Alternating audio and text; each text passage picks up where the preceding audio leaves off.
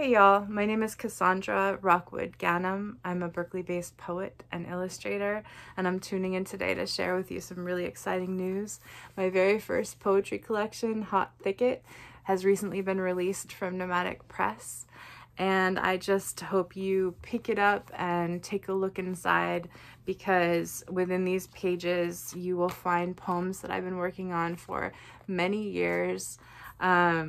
They explore ancestral reclamation, they explore speaking out against gender-based violence, they don't shy away from fire, and noted in the title, Hot Thicket,